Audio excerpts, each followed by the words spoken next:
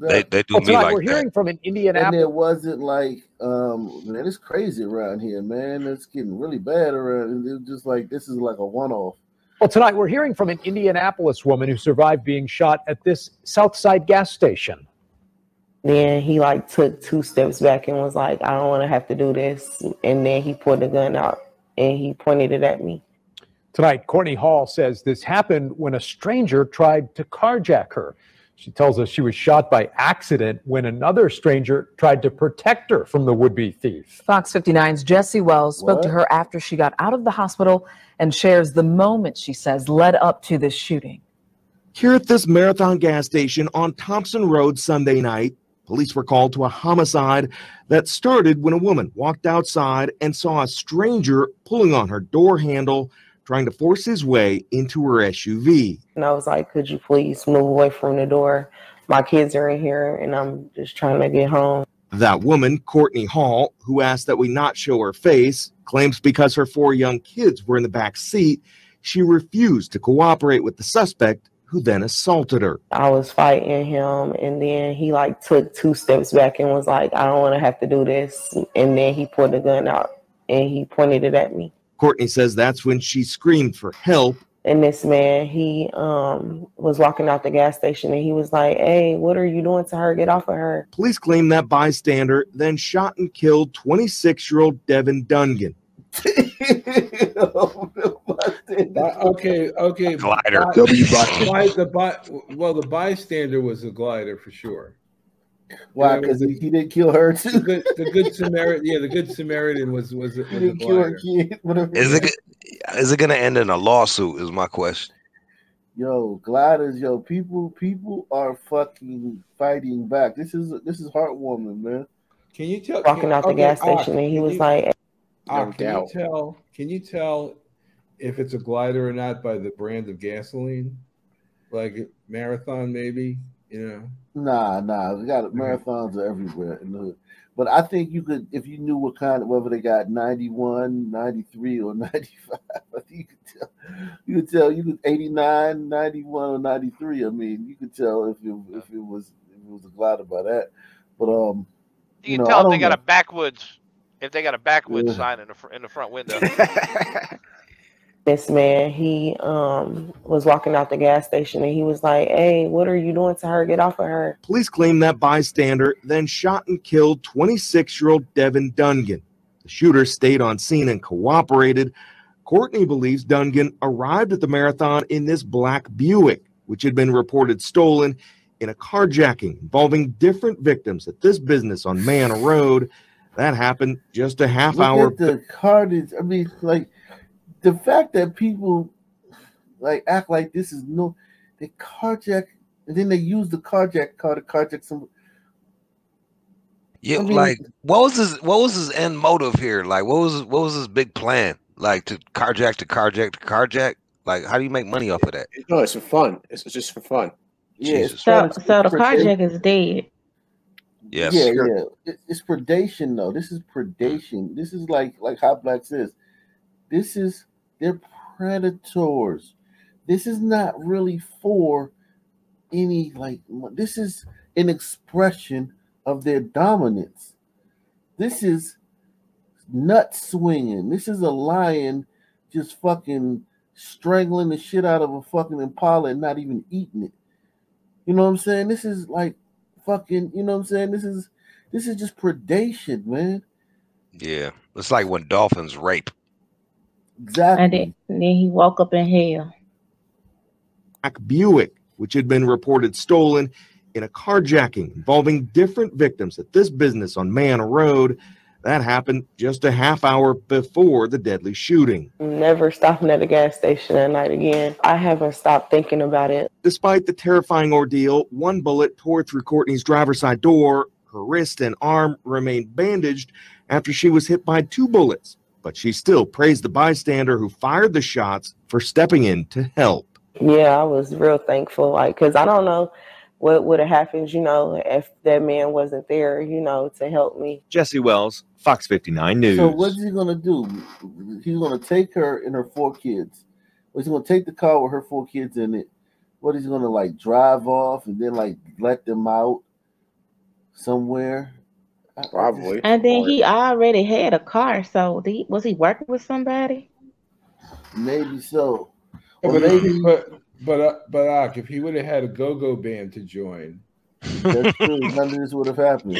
There's not enough The go-go police in say the man Indianapolis. was questioned and released without being arrested. The Marion County Prosecutor's Office will now decide if any criminal charges will be filed. It could have been that bad. They believe this may have been drug related.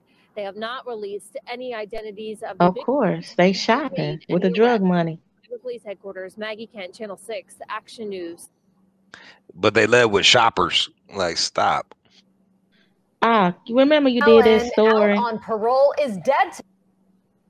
Remember you did that story on that postal worker that got killed.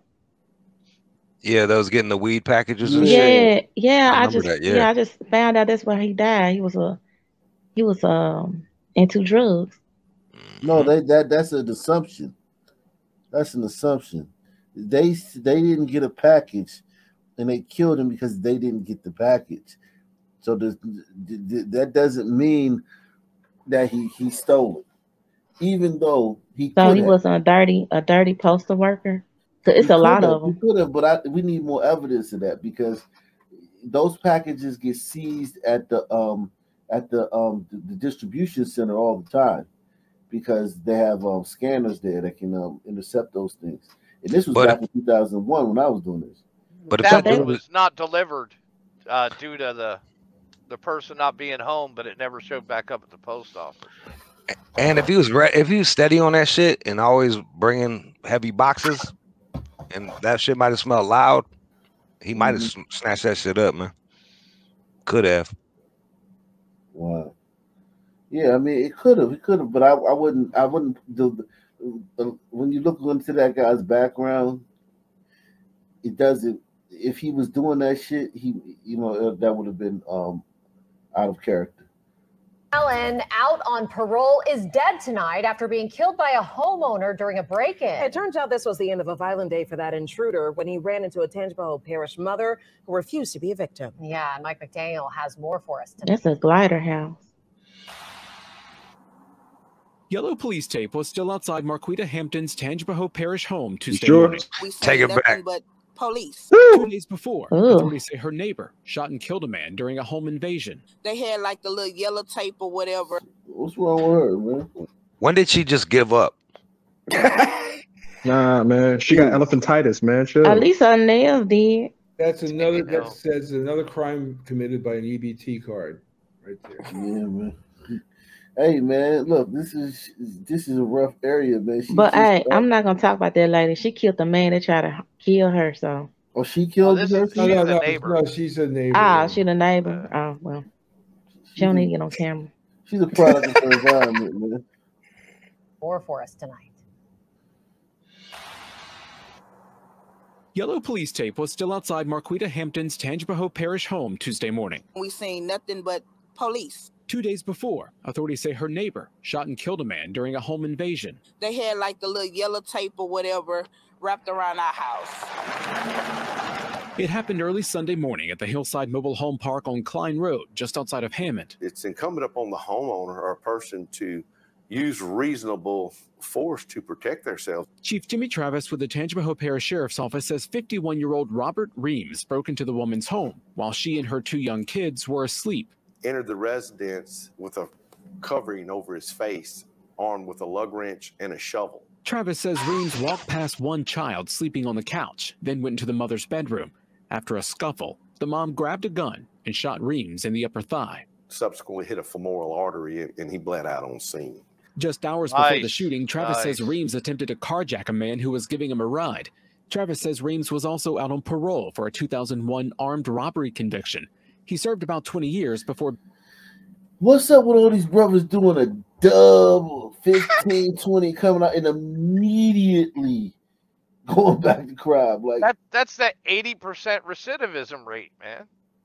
He could have got a fat glider and just lived off her ass, man. He had to do this. He could have got a job anywhere. They give him jobs. Like no, he want to be in a cage. Wow, this is he in a cage in hell now. Basically, it's a shame, but that's a lot cheaper for us.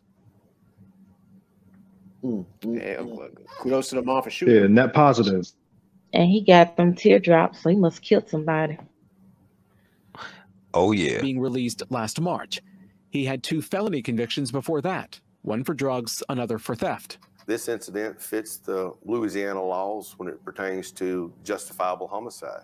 Travis says the break-in was random and doesn't expect criminal charges. Because law enforcement can't be everywhere at once, Travis says homeowners need to be able to protect themselves. Criminals need to take in consideration that not everybody's going to be a victim. I haven't seen her since the incident happened. Back at her home, Hampton can't stop thinking about what if Reams would have broken into her home instead of her neighbors. They could have been my baby. They could have been my kids in the house. That could have been me shooting somebody that just bringing tears to my eyes just by thinking about it. A thought just feet away from being reality. Mike McDaniel, Eyewitness News. You would have scared him, Neighbors girl. are telling us the mother and her kids. I know. No one's gonna break in your shit. You looking He would have toothless and said, "Oh, hopeless. he would have said, I'm sorry, ma'am," and left. Wrong house, my bad. I'm sorry, ma'am. I was looking for somebody. I'm sorry. Let me just take the sweet tea and I'm gonna be on my way, man. He probably would have lived. Kids haven't been staying at that home since the shooting. They say the mom does seem to be okay. He'd have startled her and she'd have fell on top of him. While on the job is out of the hospital. Good evening, I'm Brian Blakely. And I'm Alicia Barnes. Well, that Uber driver says he's just grateful tonight to be alive after he was shot twice in his shoulder. Queen City News reporter Daniel Pierce